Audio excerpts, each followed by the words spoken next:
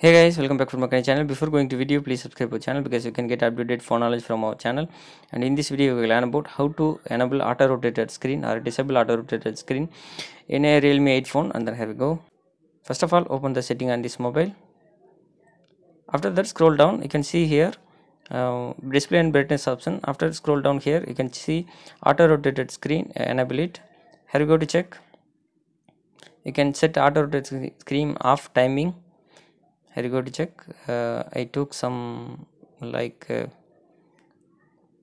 Google Chrome and then rotate my screen from here. Now auto rotated screen is successfully enabled. If you want to disable it, same the way, open notification, open settings, and then display and brightness option.